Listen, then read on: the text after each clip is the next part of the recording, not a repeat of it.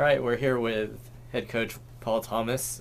21 wins last season, which was the most since the 2000-2001 season, and 12 conference wins, most in almost 20 years, and a WNIT appearance last year. Coach, how do you approach this season with last year's success? Well, first of all, we're very proud of last year's success, and our team did a really good job of building on each game and each little triumph we had during the year. We are disappointed that we ended the season with 2 losses, but I think this team understands that we're going to be the hunted a little bit more than the hunter this year, and we're preparing for that. The team has to make sure that they are practicing harder, practicing with a little bit more of a purpose. Our schedule has been built up pretty good. We play 4 Pac-10 schools. We play 2 Big Ten schools.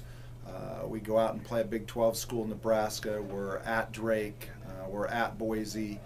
So we're have built up our schedule, which is something that we want to try and do every single year. Sure. But we're going to have to be sharp this year to reach that same goal of 20 wins, that magic number of 20 wins. Okay. You're returning 4 starters. How will this team adjust to losing the graduated John Tell Smith? Well, first of all, we're going to miss John Tell very much so. I mean, when you're the all-time leading three-point scorer in makes, and she was a threat out there, Mark. She was just a person that you had to guard her. Whether she was on or off, you had to guard John Tell. And so that's going to be missed. And I don't think we have anybody right now that is that established person mentally. We got a lot of people, Morgan Hatton, Kate Gaze, Jasmine Smith, John Tell's sister, that all can shoot the ball very well.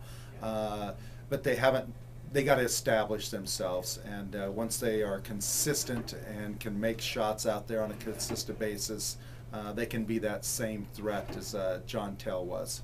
Okay. You touched a little bit on this year's schedule. Can you talk a little bit more about that?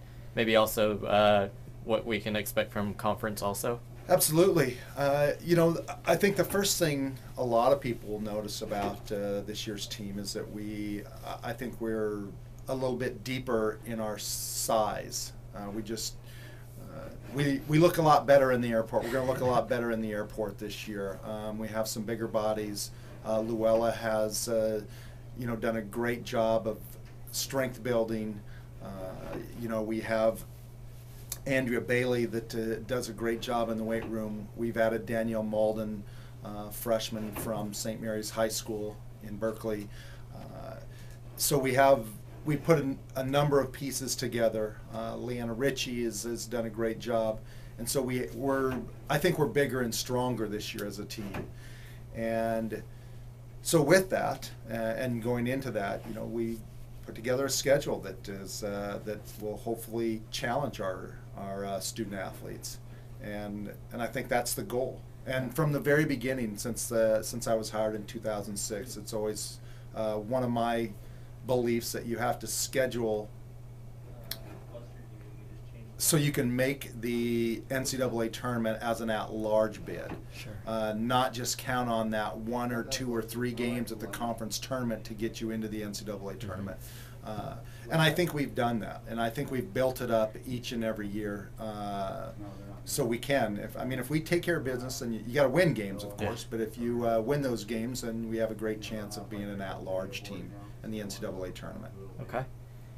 Later this month, the team is volunteering with the Special Olympics. Can you talk a little bit about that? I can. We just spoke to our team yesterday about the upcoming event, which is October 31st, Halloween, that we are going to host with our men's basketball program, the Special Olympics here on our campus. Last year we did it for the first time that we were involved, and I think that was one of the most special days that our team had. Working with the Special Olympics participants, it's just a great way to give back, and I think our kids realize, our student athletes realize how privileged they are. One, to be at St. Mary's College, one, to be involved with athletics, and another just to be in a helping situation where they get to help somebody and share experiences with somebody and share smiles with somebody. And I think we're very excited for that, and all of our team is looking forward to sharing that day with the Special Olympics people. Okay. That's all I have. Thanks, Paul, and we'll talk to you next week. All right, Mark, looking forward to it.